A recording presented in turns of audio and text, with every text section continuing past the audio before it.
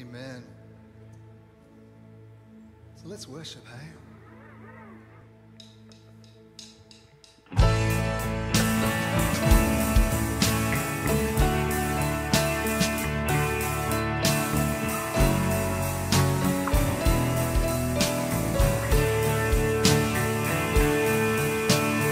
You are the Lord, the famous one. Great is your name in all the earth. Heavens declare your glorious, glorious. Great is your fame beyond the earth.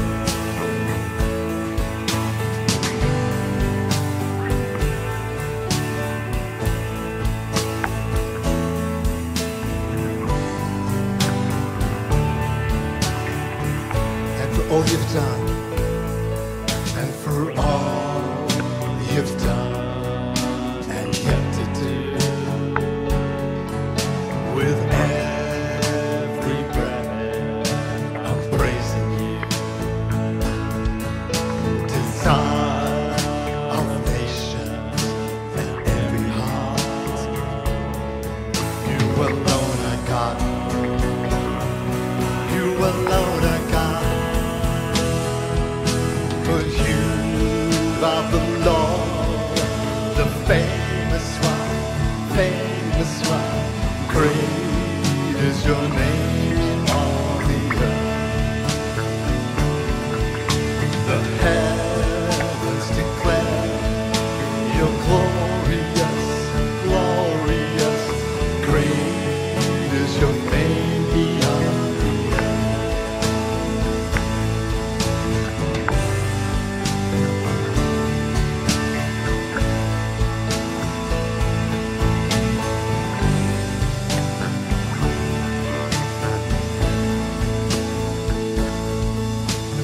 Morning star is shining through,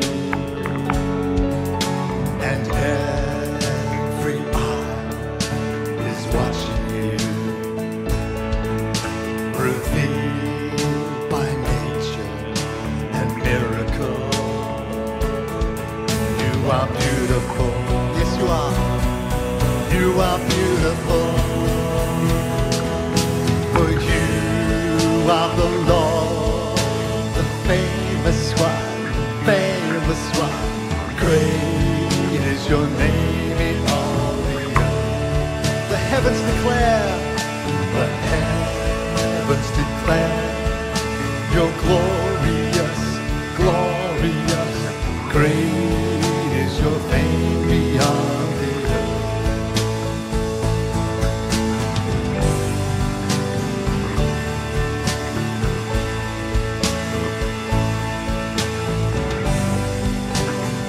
let's sing that first verse again. For all you've done, it's going to be a great year. All you've done and yet to do, With every breath, with every breath I'm praising you. Desire of nation and miracle. You alone are God. You alone are God. Yes you are. 'Cause you are the Lord, the famous one. Great is your name in all the earth. The heavens declare you're glorious, glorious. Great is your name beyond the earth. You are the Lord, 'cause you are the Lord, the famous one.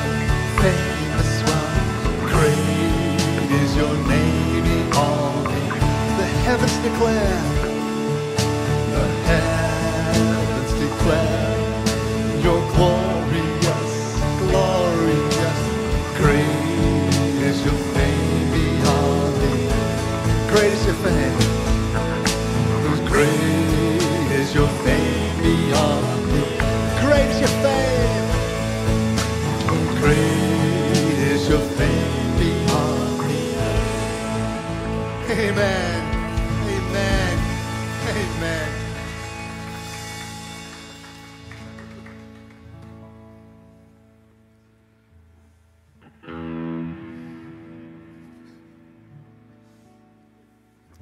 was the Holy Spirit. Got an oldie here for you. I think you may remember it.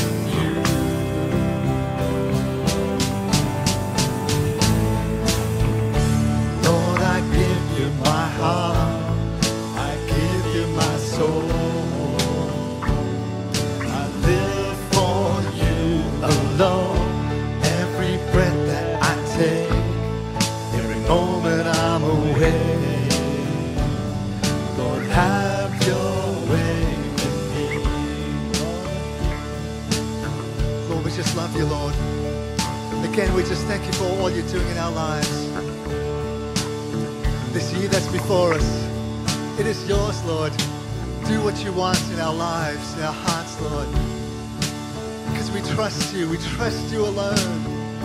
Oh Lord, hear the cry of our hearts, Lord. We love you. So this is my desire. Yes, it is, Lord. To honor in everything we do, every thought, every action. Lord, with all my heart, I worship you.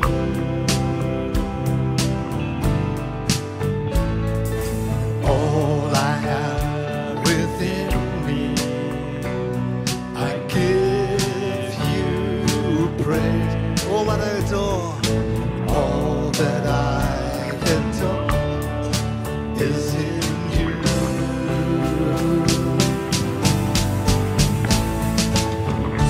Lord, I give you my heart, I give you my soul.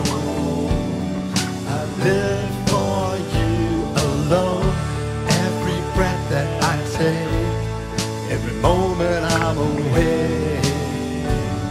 Lord, have your, Lord, I give you, Lord, I give you my heart, I give you my soul.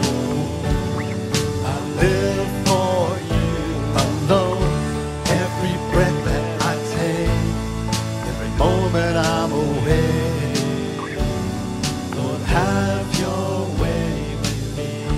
Lord, I give you my heart, I give you my soul. I live for you alone, every breath that I take, every moment I'm awake.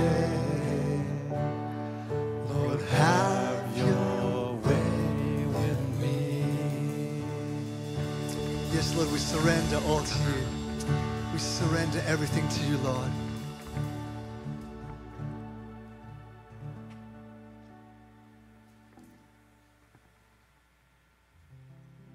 I woke up this morning and looked at the stars. Just amazing. I don't know, there's some atmospheric thing happening, but the sky is so clear at the moment.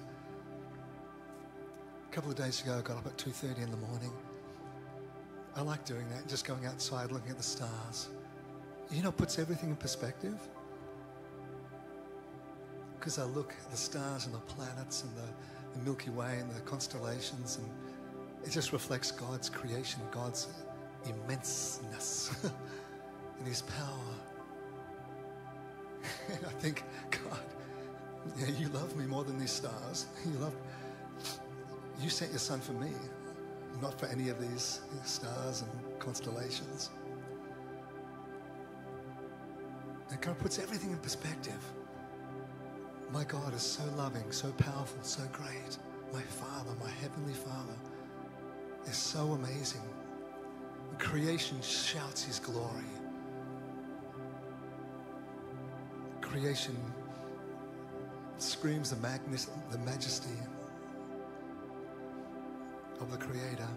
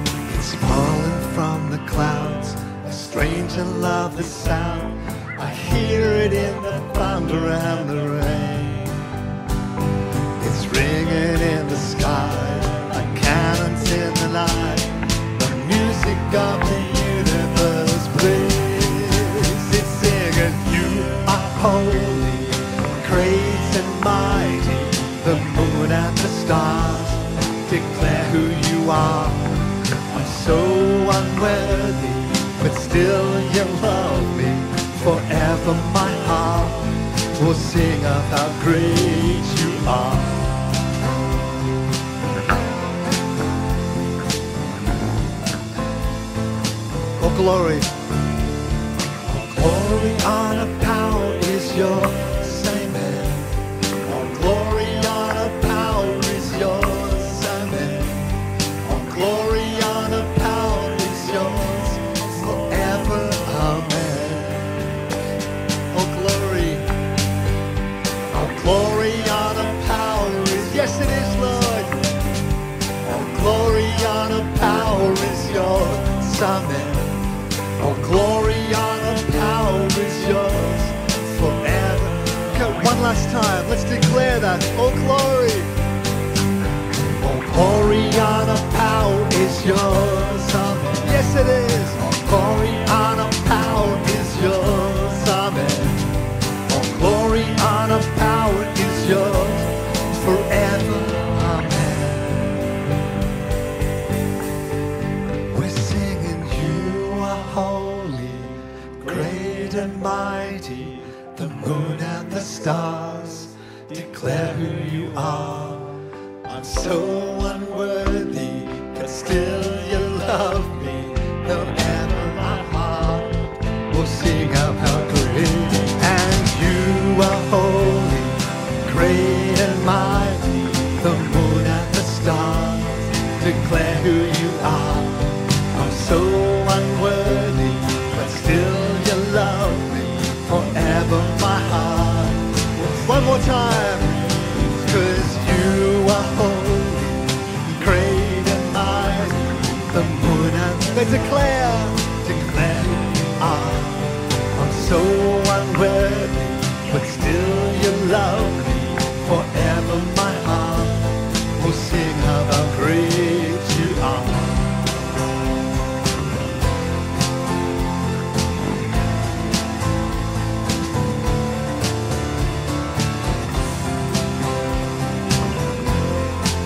We praise you, Lord,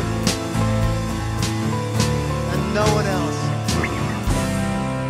Amen. Let's lift up a shout of praise. You are holy. You are worthy. We worship your holy, mighty name, Lord Jesus. Amen. Amen. You may be seated. Amen. Thank you, Andrew and worship team. And good morning and Happy New Year to everyone here, everyone online, everyone outside. So glad you made it today. We're going to start the year off in the best way I can imagine, and that's taking communion. If you're a follower of Jesus Christ and did not pick up one of these on the way in, they're at each door. If you're outside, we've got a station set up, or several stations set up, where you can grab one. What we're doing is starting off this new year making a declaration of faith in who Jesus is and of who we are because of who Jesus is and what he did. Communion for us is about making this declaration of faith that we are children of God, we are forgiven, we are loved, we are accepted by God because of Jesus Christ's finished work on the cross, not because of how we've lived, not because of the fact that we're doing it better this year than we did last year. It's all about what he did for us. So if you'd stand up together with me, let's make this declaration before God as we take the bread or the wafer and the juice and we look at what Jesus did on the cross and why this is something we declare regularly. What he did was he obediently went to the cross and died, allowed himself to be nailed to a cross as a sacrifice that would pay for the penalty, the punishment that we would otherwise have as a consequence of our sin. He paid for all of it. He paid for every single one. He paid for each one, no matter how big it was, on the cross. And because of that, we remind ourselves that we are forgiven. We are loved. We are accepted. We've got a place of security now and for the eternity to come. And God wants us to relate to him now as Father, as a Father who loves us. Again, for some, you're going, yeah, I know that. Fine, but we forget it. We forget it way too often, and we forget it at exactly the worst times. And so we take this as a declaration, asking the Holy Spirit to bring it back up for us at the right times. If you would, let's take out of the top this wafer. And Jesus, on the night before he was crucified, he used bread and broke it and said it represents his body broken for us, a body given for us on the cross, a body that endured pain, suffering for us on the cross. Let's take this together. Jesus also took the cup after supper, it says in 1 Corinthians chapter 11, and he said that the cup, which what we have in our hand represents, the cup of wine represented his blood, which is what seals the new covenant with God, a covenant by which God has promised to love, accept, and forgive us as we place faith in what Jesus did. Jesus did it, we believe it, and God has promises that then flow from it. You're forgiven if you've received Jesus as Savior. You're accepted and you're loved. Let's take it together.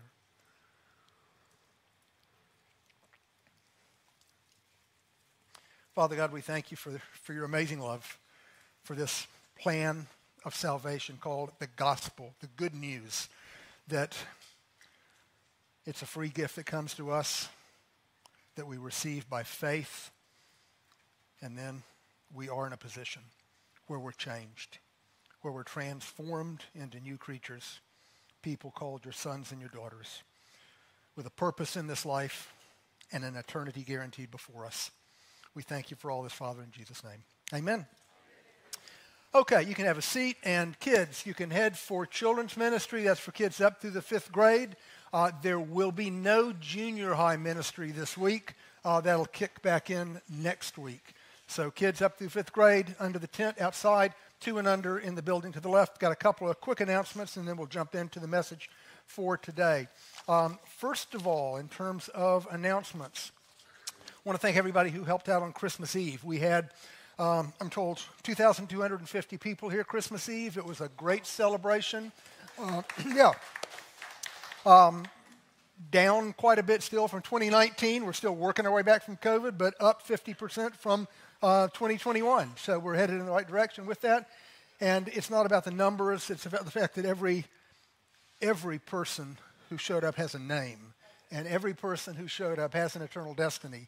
And a lot of you showed up, and I hope your eternal destiny is sealed through faith in Jesus. But a lot of people who showed up, that's not the case. And it's the opportunity for the gospel to be presented. And if nothing else, seeds to be planted that somebody else will water and somebody else harvests, down the road.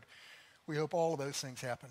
So thank you if you played a part in that. If you're on staff, man, our staff did an amazing job. The tech people, they set it all up, then they broke it all down, and then they've been trying to put it back together here all week long.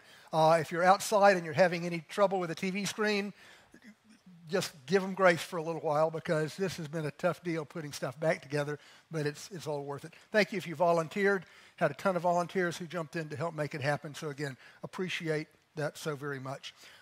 Next week, we'll begin our sign-ups for the Alpha courses at both Lee Drive and Pine Trees, and for the small groups. We've got about 35 to 40 that'll be kicking off in January. More information on all of those groups next week and opportunities to sign up for them. And the Israel trip is still on. It is a departure April 16th, lasts for 11 days. There's still time to get in on it. My wife finally got her passport situation straightened out, so she and I are going, and we're so happy to be a part of that Israel trip this time around. Sign up is outside. Got a cap of 40. We've still got about 12 spots available if anybody wants to go. Chuck and Mary Green are heading that up. And then last but not least, Ken Van Bergen is going to be preaching tonight at 6 o'clock. He's picking back up with his series on the epistles of the Apostle Paul. So let's pray again. Thank you, Father. Thank you for the new year. Thank you for the old year past. Thank you that we can put it behind us and move into what's in front of us. I ask for every one of us that we have that ability to let go of the things of the past, to be able to learn from them, but to move in now, both feet, into 2023, and to be looking for the opportunities that you've got for us, to be understanding the directions you've got for us, and to be proceeding into this year while, on the one hand, knowing that there are no established paths because we haven't been there before. We know that you're there, that you've gone before us, that you're around every corner, and that you know what's in front of us and you're ready to help us do it. We just ask today, Holy Spirit, for you to make the adjustments that need to be made in our hearts and our minds as we get ready to step into all that you have. We ask it in Jesus' name. Amen. Okay. I saw a great quote this week on the cap of my nephew, one of my nephews, and it's really the thing that got me going on what we're going to talk about today. The quote was really very simple. He had a cap. The back side of the cap said, "Life is hard." The front side of the cap said, "It's even harder when you're stupid." And I looked at that. It's one of those things where I'm looking at it going, there's something to that. There really is something to that. And I'm thinking back in the moment over 2022 for me. And yeah, there were some hard spots. And yes, there were some even harder spots when I was stupid. And I suspect the same is true for you. It's one of these things that I got to the point with where I wrote down in my journal that I want to let 2023 be the year of not being stupid. Let's declare it. Let's declare that 2023 is going to be the year of not being stupid. Now, what we need to understand is that it goes further than that, of course. It means that it needs to be the year where we really believe we need to get wisdom, where we really understand that we need more wisdom. And the question for you may be, well, how?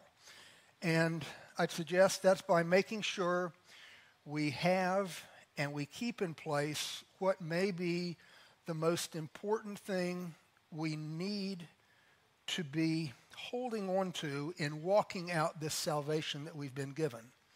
And I'm suggesting to you this morning, maybe the most important thing for you to hold on to this year, to walk out the salvation, the purpose that God has for you is this: the fear of God. The fear of God. Now, some people balk at that. They get real uncomfortable when we start talking about the fear of God and don't think that that's something where a lot of emphasis needs to be placed. But here's the thing. If you don't have the fear of God in your life, it really means that you're God. And if I'm running the show, there's going to be a lot of trouble, I know, in my life. I have everything to fear.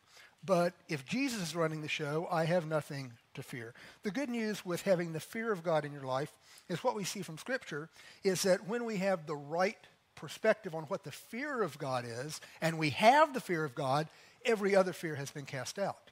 We have nothing else to fear if we've got this right concept of the fear of God in place. I'd suggest to you that the fear of God is actually a description of how we're supposed to do life as a follower of Jesus. It's a description of how we do life as one who is a disciple of Jesus. Let's look at a few verses. Let's start with New Testament verses. See, some people, you go, well, I know the Old Testament talks a lot about fearing God, but we're under a new covenant. I mean, we just took communion, for goodness sakes, and we talked about the love of God. We talked about the acceptance of God. We talked about the fact that Jesus did it all, and my performance doesn't earn me my salvation. And I stand by that 100%. But let's don't create a dumb dichotomy where we go, well, if that's true, then the fear of God is not true. No, both are true. Both are supposed to be held in place. You and I are loved completely by the Father, by grace through faith in Jesus. You are a son or a daughter as a gift that comes by faith in Jesus. We are in a place where God will never reject us because of the completed work of Jesus on the cross. But there is at the same time a fear that comes into play with God. See, the idea is that we have, 1 John 4:18 says, no fear of punishment where there's perfect love. And we have the perfect love of the Father. And so there's no fear of punishment. We aren't going to go to hell. We are not going to have that punishment that Jesus took on the cross. But just get the big picture and think rationally, logically, normally about this. There's still a fear that comes in for one who has the ultimate authority in life. As a parent, you've got kids, right? If you are a parent, you have kids. You're not a parent if you don't have kids, right? So the idea is, with your kids, hopefully you love them. Hopefully they know that you love them. And hopefully there is a kind of fear of the father and mother that is in place with the child in terms of how the parent administers instruction for the child. That is, you obey because you don't want the consequences of discipline to come down.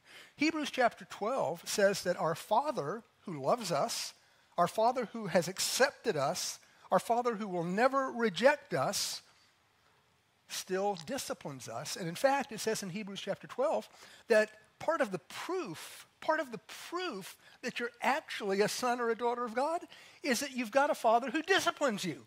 He cares enough about you to discipline you. And discipline is something that is not always pleasant. Several of my grandkids stayed with us over Christmas. Their parents were with us too. There was more than one occasion where 3-year-old got out of line and the father gave him the motion that consequences were about to follow. The kid didn't want the consequences. I'm not going to name them because I don't want to out the ones that got the discipline, but the discipline was not desired. But once administered, the discipline also did not raise a question about the love of the father for the child who was disciplined. If rightly handled, that's the way it works between parents and children. And with a perfect father, that's certainly the way it's supposed to work with us as we get the right idea of this. Now, again, fear of God is a description of how life should be done. It starts off with the very hard instruction of Jesus in the New Testament. Let's look at Matthew chapter 10, verse 28. Because we have Jesus saying fear God, we have Paul saying fear God, we have Peter saying fear God in different contexts. Jesus said this, "Do not fear those who kill the body," that is people, any people. Don't fear them, because they're unable to kill the soul, but rather fear him who is able to destroy both soul and body in hell. Now, what's that all about? Well, that's about the hard news here, and please, if you're in this category, stick with us all the way through this morning. That's about the hard news that if you don't know Jesus, you've got every reason to have a true fear of God, not just of the discipline of a father who loves you, but rather you've got a real fear of punishment that Jesus himself is saying needs to be in place. Now, that's for the ones who aren't sons and daughters. Now, let's look at 1 Peter chapter 1, verse 17. You've got Peter, inspired by the Holy Spirit. God, the Holy Spirit, saying to Peter, tell people this.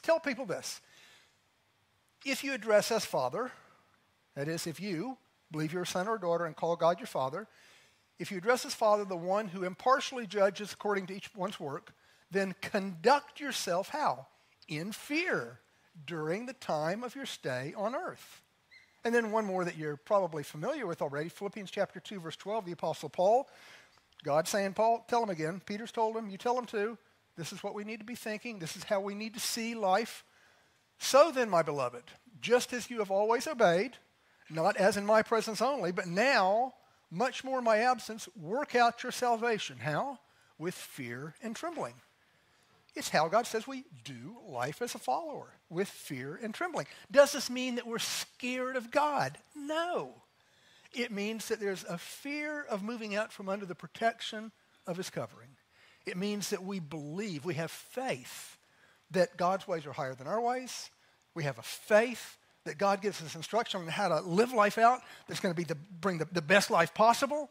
And in that faith, we walk in his ways, and we understand that we don't know enough to make life better without his instruction.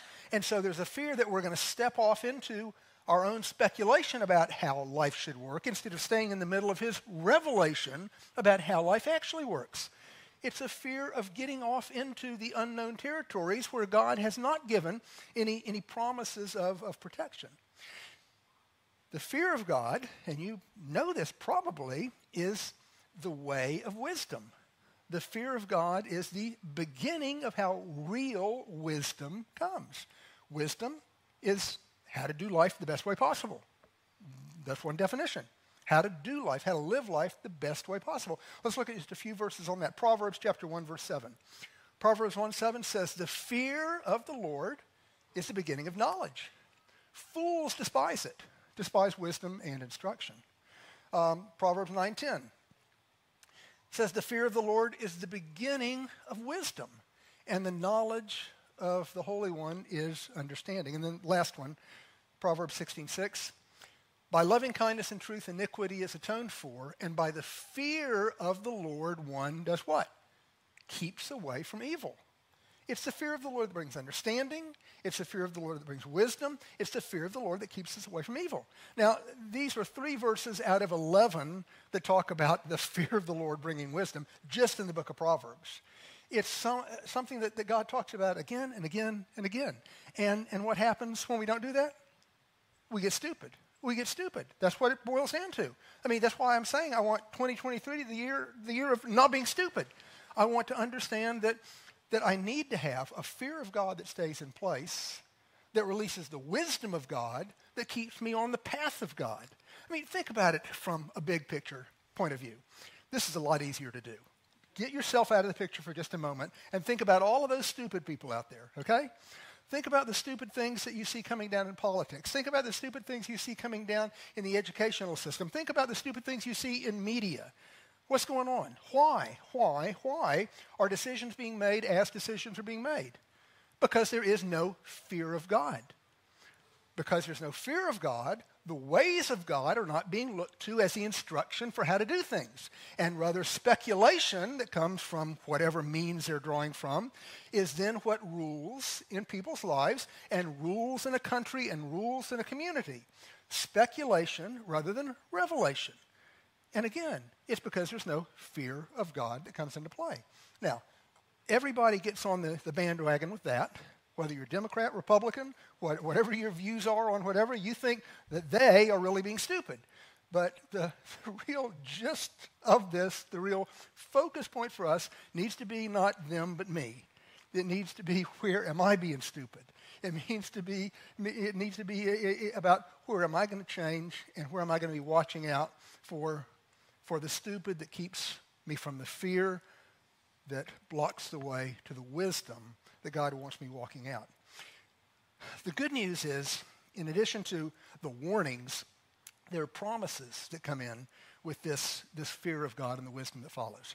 Let's take a look at Psalm 31, Psalm 31:19, where David says, how great is your goodness, God, how great is your goodness, which you have stored up for those who fear you, which you have wrought for those who take refuge in you before the sons of men. I mean, I like that picture, that God has goodness stored up for me. Goodness stored up for me that he's ready to release as I fear him. You go, that sounds like what? So you got to get in front of him and say, God, I'm so afraid of you, so release your goodness?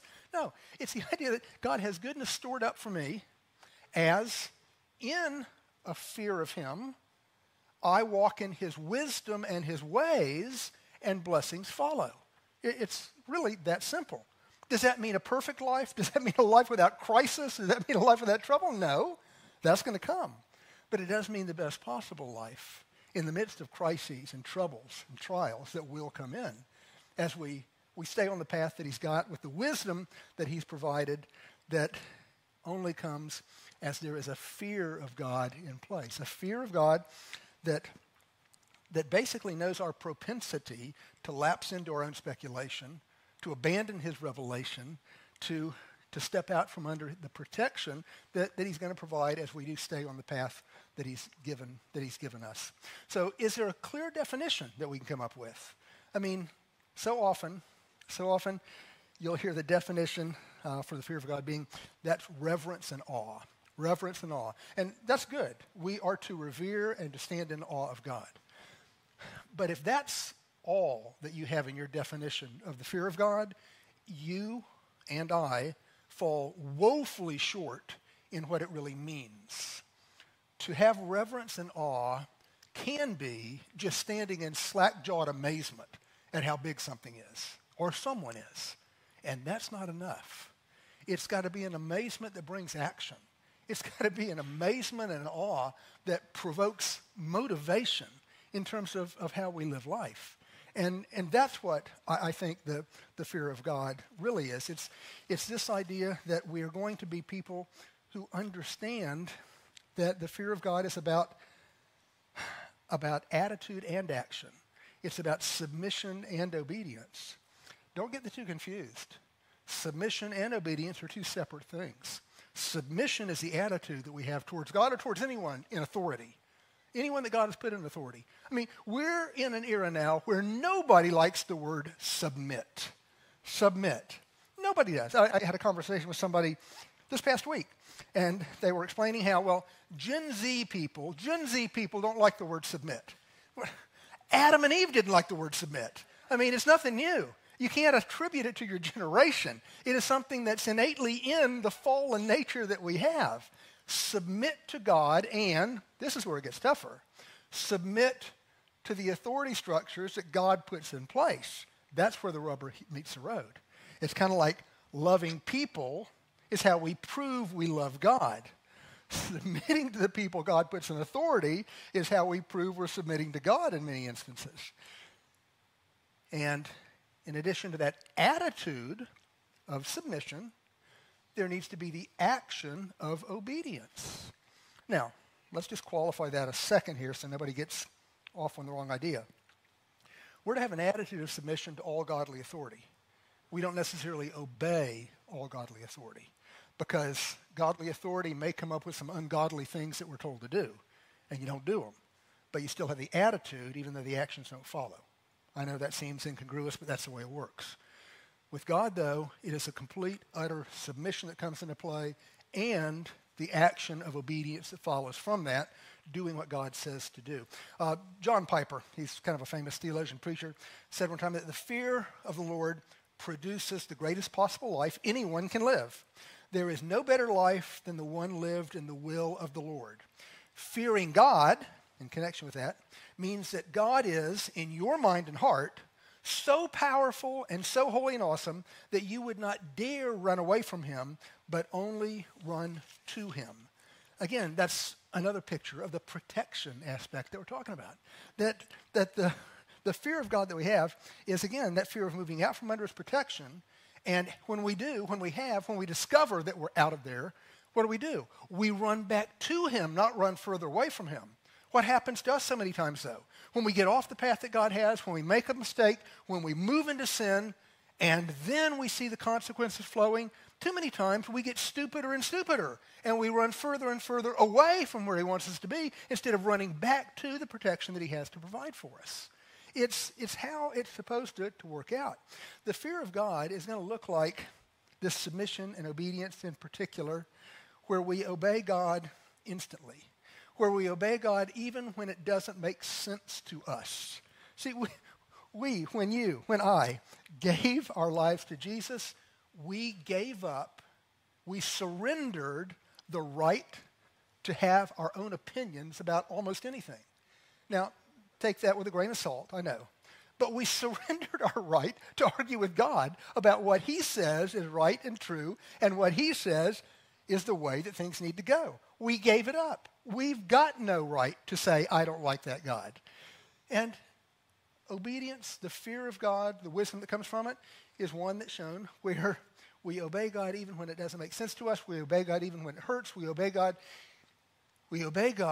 without gauging the popularity of our obedience in today's culture. I mean, this is part of what can become difficult, and sometimes it's not something we even see. As we slowly go through this process, again, like a frog boiling in water, where we adopt cultural values that are put upon us because of the magnitude or the number of the majority opinion that's coming against what we believe the revelation of God says. And as we have all of these voices around us speaking in, we give in. We give in. We've got more of a fear of being out of line with what everybody else is thinking or saying than we do with being in line with what God says for things. Now, this is tough. This is a very tough area because, on the one hand, we need to have a humility and a teachability to recognize that we may be the ones that have it all wrong, and we're in the minority because we're wrong, and everybody else gets it, and we don't. So we need to sometimes listen. In fact, we need to all the time listen. But again, not be carried by the opinions that come in. I mean, you can think of all sorts of areas where this comes in. I mean, as you look at the Bible, as you look at what God says the right way to live is. In my opinion, in my reading of Scripture, God says that marriage is between one man and one woman. Now, other views come into play. Other views come into play to accommodate other perspectives. And as that happens, what are we supposed to do? Well, it's not like we come in with a sledgehammer and start bashing everybody that disagree with us, but we also hold firm in the proposition that we believe to be true and right before God. I mean, I'll give you an inconsequential, not to me, it's not, but to you this is going to seem inconsequential, example. I get a lot of questions from new people who come in on how we have Living Stones Church set up. How's the government set up of the church? What does that look like? And I tell people we run by an eldership. And the frequent question that follows up, and there's a reason for this, is who can be an elder?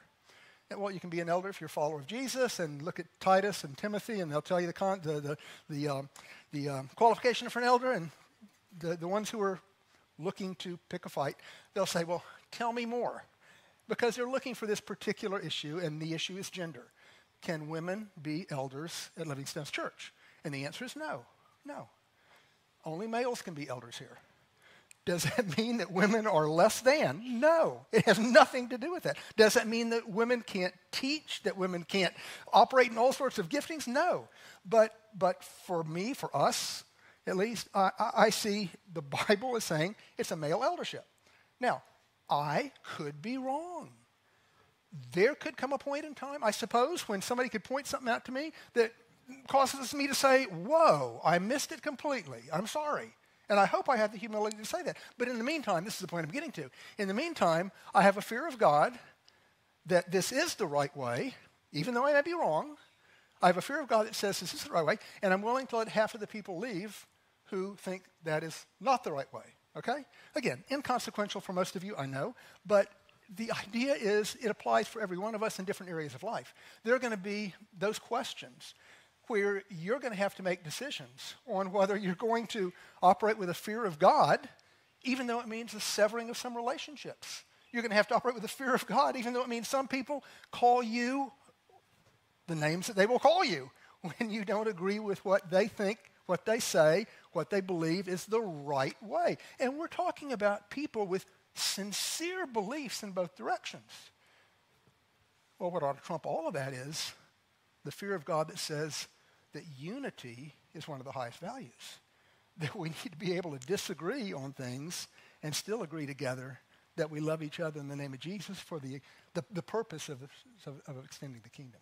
Okay, getting off on a tangent there, but the idea is, again, we want to see what it means to fear God, to walk according to his purposes, to walk in wisdom. Now, it's not just with threats of discipline that come in, but also promises of good things. Let's look at Psalm 25. Psalm 25, verses 12 and 14. There are some promises that come in. Psalm 25, 12 and 14. Who is the man who fears the Lord? God says the man who fears the Lord is the one that God will instruct in the way that he should choose. Verse 14, I love this verse. The secret of the Lord is for those who fear him, and he will make them know his covenant. I mean, this is talking about a degree of intimacy with God and a level of revelation that comes from God that is explicitly for those who fear him. Not just for every son or daughter, but for those who fear him. He'll make them know his covenant. He'll make them know the intimacy of relationship that comes where apparently secrets are shared. And it's a year then, as we move ahead, that we need to take care with the revelations that God makes in Scripture. The revelations that he makes about the way to walk, the revelations that he makes about fearing him, the revelations that he makes about the need to walk in wisdom, and not let our rationalizations annul God's revelations. It happens too often. We come in with various rationalizations that we'll argue are scripturally based to annul the revelations that God has made. This is a matter for us of letting go of all of those and moving ahead to let God help us make the decisions that in our own minds we can't see as right. Now some are going to say, well, but God, has led me into some bad decisions. I've had people tell me that before. God told me, and it did not turn out well. Okay, God didn't lead you ever into any bad decisions. Never happened. Never happened. You need to own it was your bad decision. God is notoriously not stupid. The Bible says that. And so he's never going to lead you into a bad decision. You come up with your own bad decisions, and you can say you heard God on it, but you were hearing something else other than God in the process of it. I mean, it's a matter, again, of just growing in wisdom. 4 types of people I was reading this week. 4 types of people when it comes to wisdom. Number 1, you've got the simple that are too young and lack the experience to have wisdom. Because wisdom doesn't simply come by what we know up here. It comes by applying what we know up here, and you've got to have some time to apply what you know up here in order to find out how things work out. Number 2, second category, they're called fools. That is, they know better, but still choose to act unwisely anyway. Doesn't make sense, but that's why they're called fools. Number 3 are mockers. Mockers who go a step further. That is, they actually despise wisdom. They despise wisdom, and they despise those who seek to follow wisdom. And then finally, number 4, there are the wise. Those that, number 1, fear God and are teachable, and they actually act on the wisdom that they receive from God. Billy Graham said one time that knowledge is horizontal, but wisdom is vertical. It's what comes down from above. What else? What else does the fear of God look like in 2023? Should it look like in 2023? Well, another thing it should look like is the idea of priorities and how we set priorities in life. You've probably seen the illustration before of big rocks and little rocks. You get a container, and you have a bunch of little pebbles, and then you have some big rocks. And the challenge is to fill the container. And you're told you can put all of these rocks in the container, they will fit. And you start off by putting all the little rocks in the container, and then you try to put the big rocks in, and they don't fit. You reverse the order, and you put the big rocks in first, and it looks like it's almost full, but then you put the little rocks in, and it fills it up, and all of it fits in. The little rocks represent the inconsequential things in life. The little rocks represent time on Facebook. The little rocks represent time with your favorite TV program. The little rocks represent, go on and think of whatever you think, what you know are the inconsequential things in life. The big rocks, what does that represent? It represents your time with God. It represents your time with your family. It represents your job. It represents the friends that you have.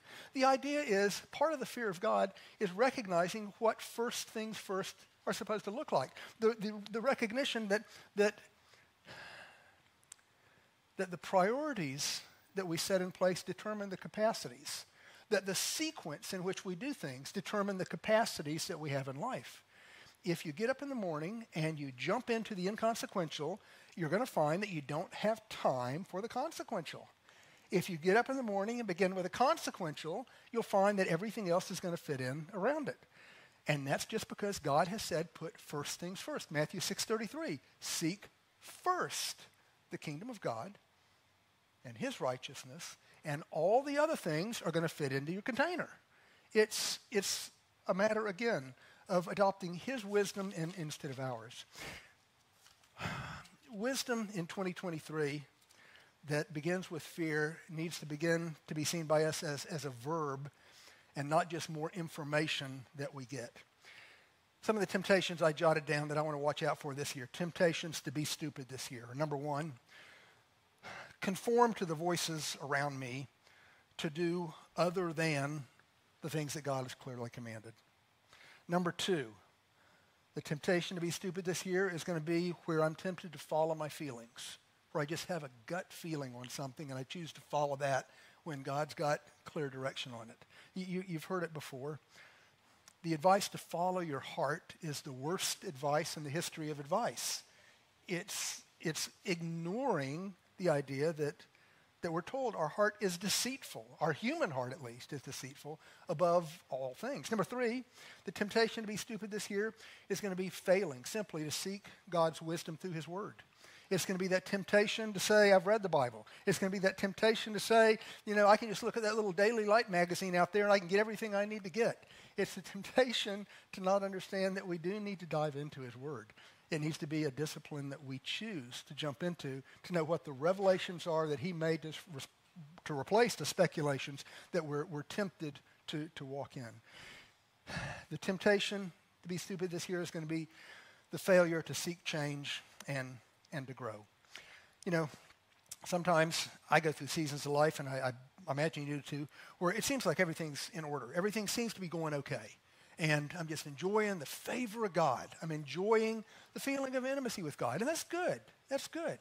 But those are the times, too, when I know by experience that I need to be asking God to show me where I need to be changing, what I need to be looking at, what I need to be watching out for. Because what happens? Well, crises are going to come. When the crisis hits, we always say, God, help me. God, what do I do? God, how do I need to change? And we cannot avoid all crises, but we can avoid some, and we can lessen the degree of seriousness with many by being prepared in advance, by changing before crises come, to be ready for the situation when it arises. Does that make sense? It's the idea of knowing that life's going to work this way. It's the idea of being ready to change in areas that aren't at present a crisis, because all of life is connected. Some of you maybe right now are having a financial crisis at the end of the year. And you're laying things before God, and you're saying, what do I do, God? And you're making decisions on how to handle your money, how to get out of debt, how to invest better, how to tithe. All of these things are coming into play. But then in the midst of it, your marriage is falling apart. And you're going, what's going on? I'm obeying you in this area, God. But what's happening?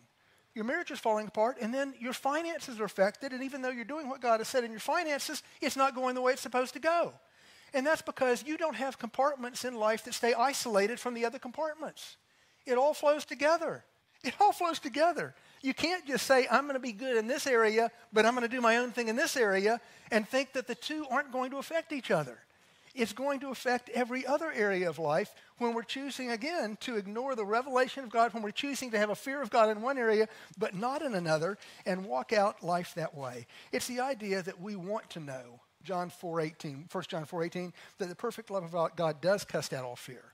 The perfect love of God casts out all ungodly fear. Bill Johnson said one time, Bill Johnson from Bethel Church said, all godly fear is wisdom. All ungodly fear masquerades as wisdom. It's the idea, again, that 1 John 4:18 is talking about ungodly fear, about the perfect love of God casting out all ungodly fear, about the perfect love of God casting out all fear of punishment that comes from a follower, but not casting out this matter of the fear that needs to come in, of keeping our life on track. Nehemiah 11:1 says, delight in fearing the name of God. Ponder that this week. How? How is it that you can delight in actually fearing the name of God? Winding it up real quickly, wisdom is the ability, again, to make good decisions. Wisdom is something that begins with the fear of God. Wisdom, it says in James chapter 1, verses 5 to 8, is something that we ask for, and God promises to enable us to have it, to make decisions if. If what? If we develop the know to enable the know-how. The know is the revelation of God. Wisdom is the know-how. If we acknowledge the basic idea that his ways and wisdom are as high above mine as his power is. He's got omnipotent power, and most people would tend to agree with that, but sometimes we tend to think that omnipotent power is coupled with a brain that's no bigger than our brain is. And that's ridiculous. It's understanding that his omnipotent wisdom goes beyond that. And if we keep on listening, the fear of God, the wisdom that comes from it, is not something that's given once and stays in place as it is forever. It's something that is built upon over time, and it means we need to keep listening. Think Abraham and Isaac. God spoke. God said, give me your son Isaac on the altar. Abraham listened. Wonder if Abraham had quit listening as soon as God said, kill your son on the altar. Not a good ending for Isaac, or for Abraham for that matter. Abraham kept listening. And God said, no, you actually don't have to kill him. I'm going to provide a sacrifice that's different from Isaac. As we enter 2023, let's keep on listening. Let's Look for the revelation that God has for us. Let's commit to a fear of God that's going to begin to uncover fresh wisdom of God for us. Let's just make that resolution that we're going to let 2023 be truly the year of not being stupid. Father, we thank you. We thank you for the provision you've made for us, for the place you've given us here in your kingdom to do the work of your kingdom in Kona and through the islands of Hawaii. And we ask you, Holy Spirit, to equip us for the unique purposes you've got in this coming year, whatever this year may hold. We confess that we don't know what it's going to look like, but we confess that you do know now what's around every corner. And Father, we want to learn what it means to fear you, to operate in the wisdom that you give through your revelation, to be people who make the choice to put your ways above ours and to just give up being stupid. We ask for your blessings upon us now, Father. Your voice to come through your word, through dreams and visions in the night, through prophetic utterance, through whatever means you choose to speak.